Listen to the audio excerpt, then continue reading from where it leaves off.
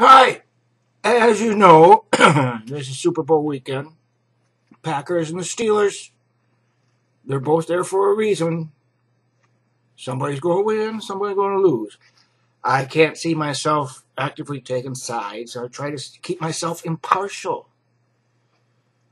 I mean, after the Steelers lose, I wouldn't want to gloat over it or anything. No, I try to let everybody know that I choose no sides. Try to keep impartial. But we all know what the result's going to be. Anyway, going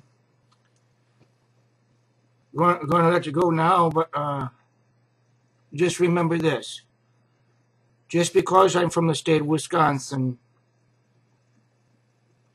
I'm going to stay impartial through the whole thing. Talk to you later.